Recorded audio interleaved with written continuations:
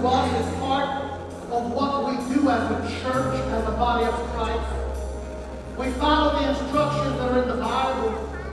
When the Apostle Paul speaking to the church, he instructs us to always do this in remembrance of the biggest sacrifice in all of history. To remember our Lord, our Savior, Jesus Christ, when he hung on that cross and he bled to wash away the sins of the world.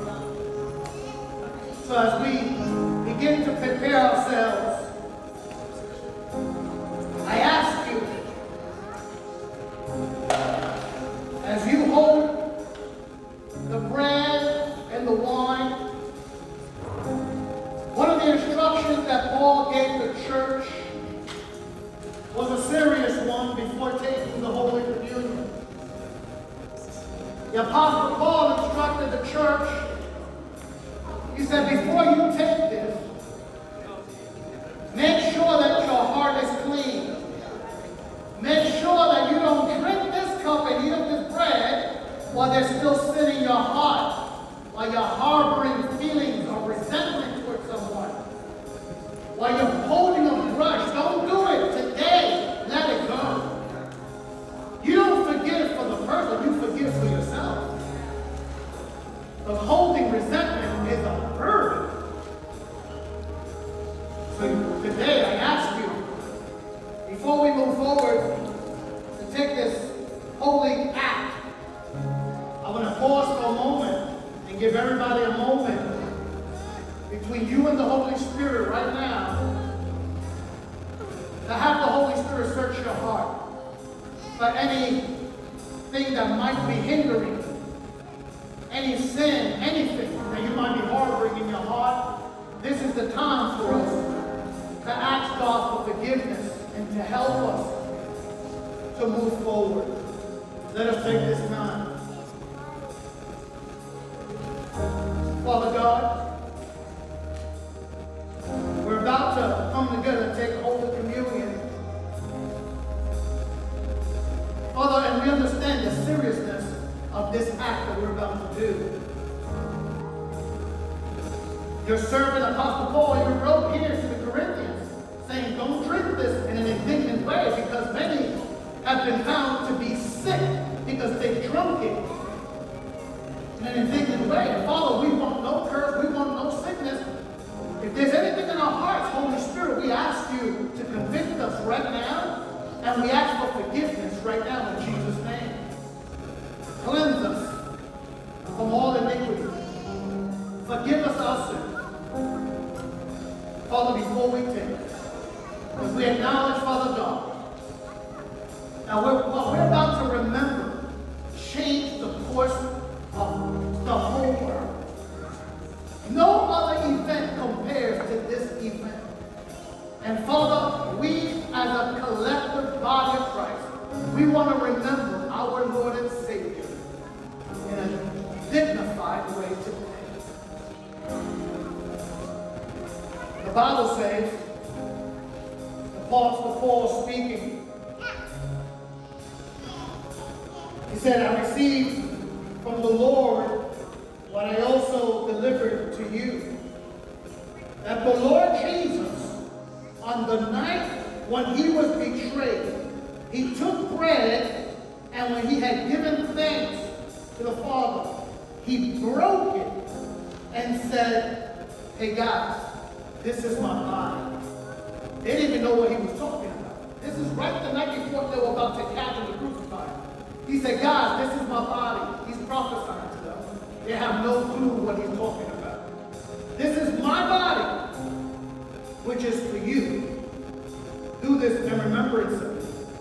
So what he's saying in essence is, my body is about to be broken. I'm going to be bruised. I'm going to be punched. I'm going to be, my bone, you're not even going to recognize. I'm saying he was unrecognizable. That's how bad they beat Jesus. And he took the beating for me and for you. Not only that, after they took 39 stripes to the back. When they went like this, and it pulled, literally, it ripped his skin right off. Oh, he got it back. And he did it for you and for me. I want you to take the bread. I want you to hold it up. Now, I don't know about you, but I believe, this church believes in physical healing. We believe in physical healing. How many believe that God still heals? How many believe that?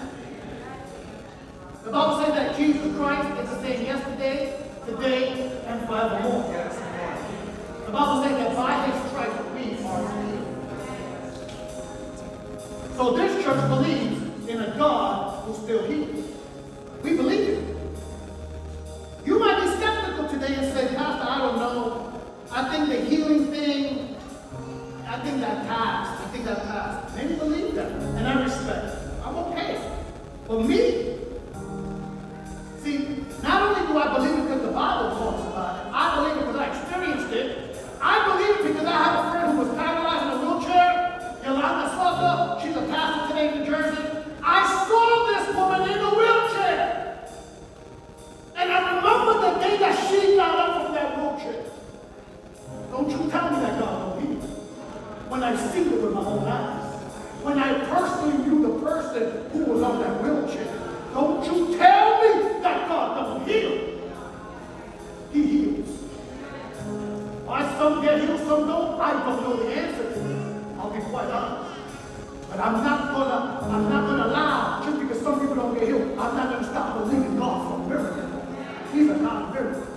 That's what I want you to do right now. I want you to hold it right up. If you're feeling sick when you eat this bread, you're going to say, by his stripes I am healed. And you're going to eat the bread. And today I declare the free healing over your body. Are you ready? In Jesus' name, let us eat the bread.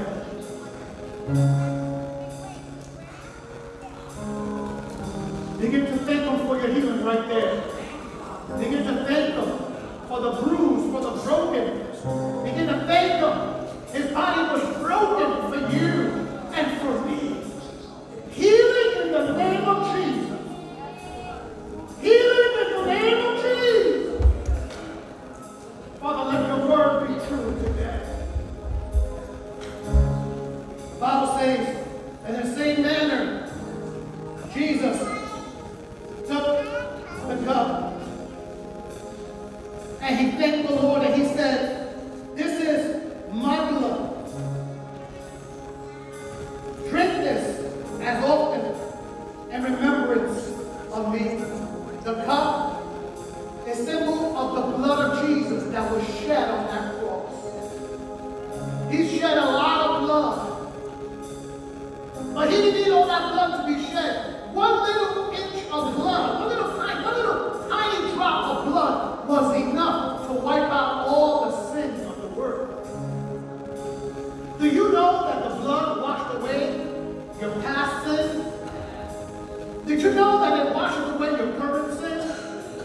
And do you know that that blood washes away your future sins as well? That's how powerful the blood of Jesus is. Past, present, and future. Today, your sins are forgiven. Receive that truth in the name of Jesus. Let us all drink of the blood of remembrance. Begin to praise him right there. Begin to thank him for your salvation. Begin to thank him for the mercy that he's shown you. Begin to thank him. Go ahead, begin to thank him. Begin to thank him.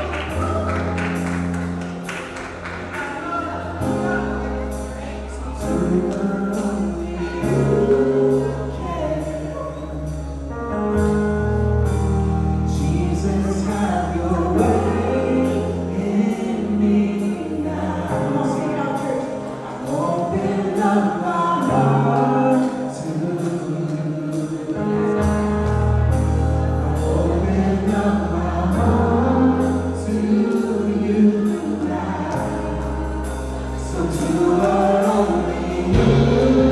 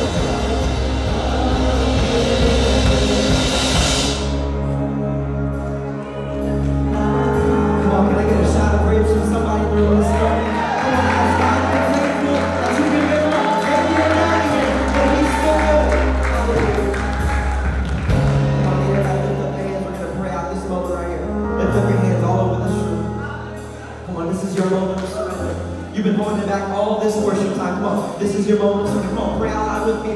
Lord, we love you. God, we thank you so much. Come on, God, you're building a fire inside of us, God. Right now, our heart becomes an altar, and we pray, God, that you would take my broken sacrifice. Your word says you don't desire a perfect one. You desire a broken one, God. Your word says you are near to the broken hearted. I'm messed up. I'm jacked up. You didn't die for sinners like that. You died for sinners like me, God. So I'm standing in your presence, confident but humble, because I understand I don't deserve this, God. But you're so good that you made a way, Jesus. Come on, this is my best Sunday ever. Not because of me, but because you deserve it, Jesus. Holy Spirit, we love you, and we thank you for your faithfulness. Come on, somebody. All of us, can somebody say amen? Amen.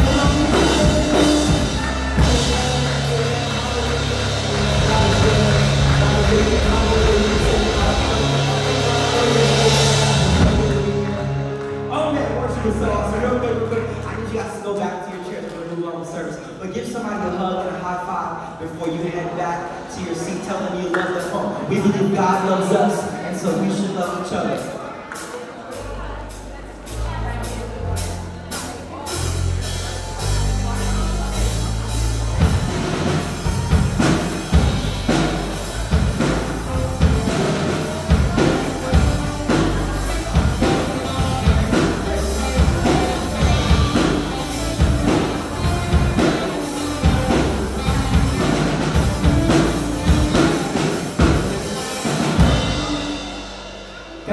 Good morning from somebody in the room. Oh, man, I feel so up. I hope you feel welcome too. Hey, real quick, if you haven't heard this before, welcome to Newbirth Church. We're a church for the people. We believe God loves us, and so we should love each other. Can I get an amen? Come on, we love you. Know how we do. If you're a first-time guest, come on, let me make some noise for our first-time guests. We love you so much.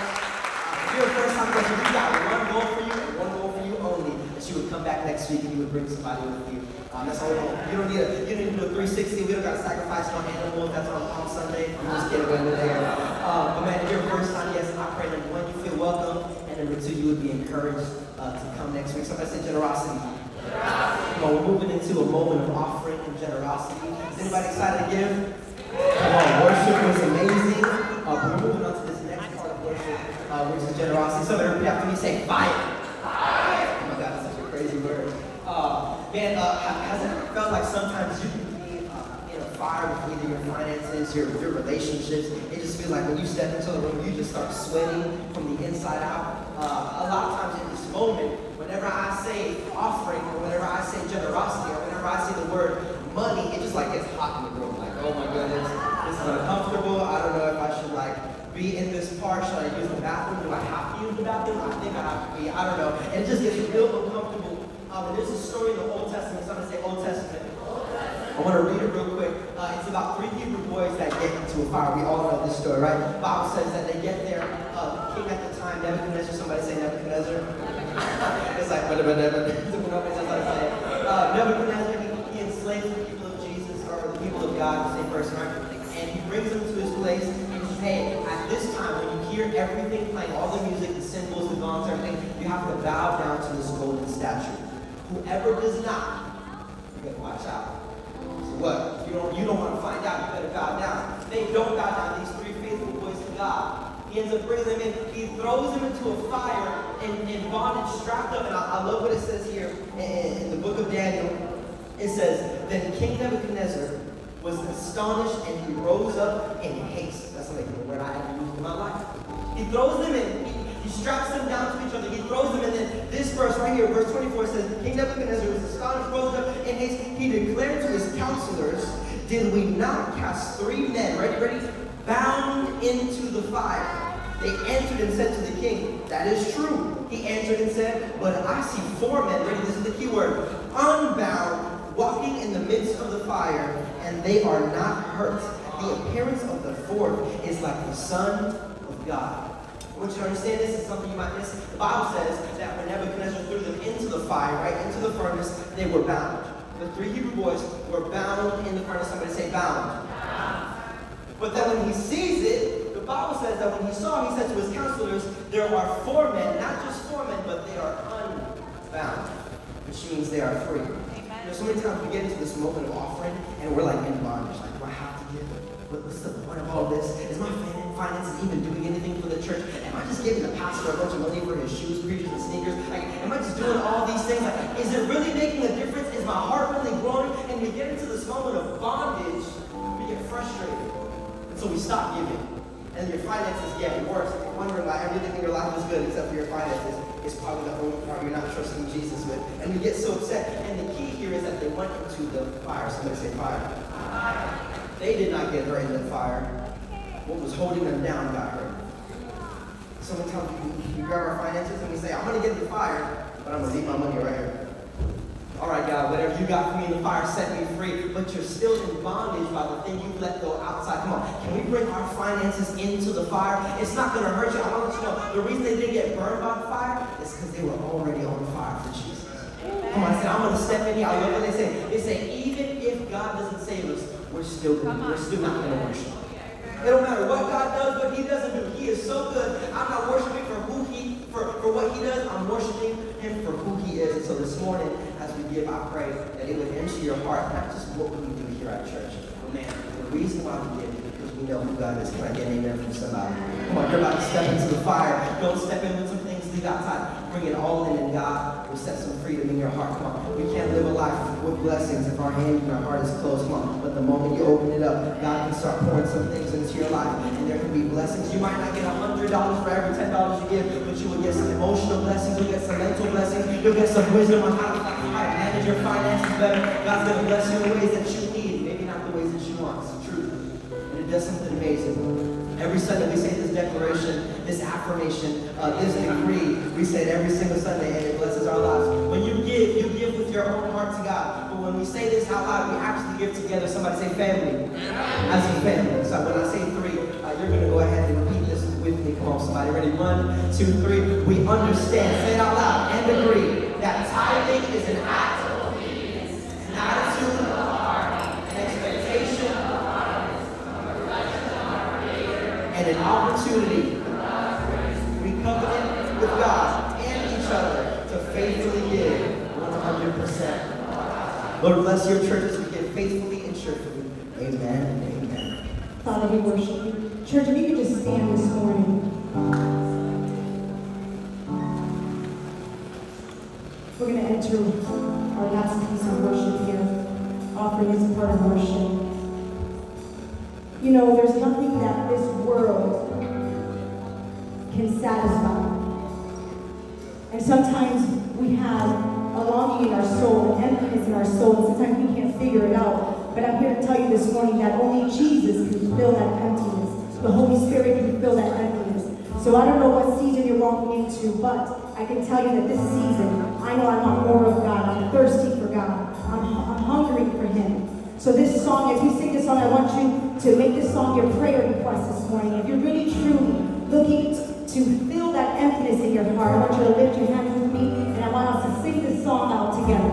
Are we ready, church?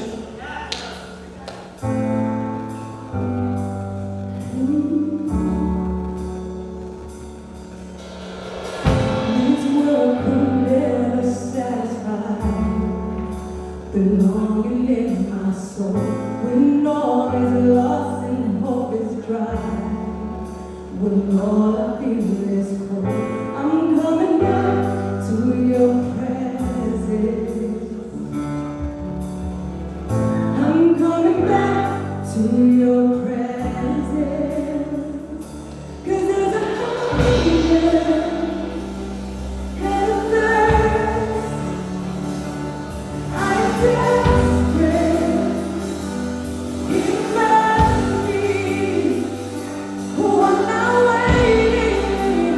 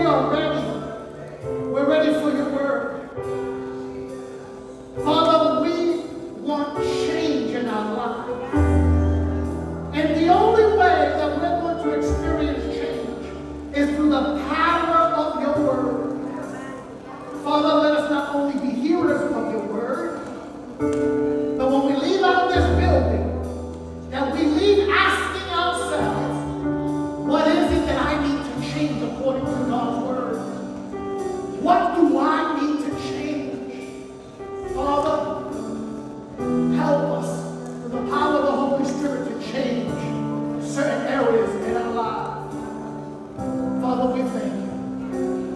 We thank you for your mercy and love this morning. Put your hands together and give God praise.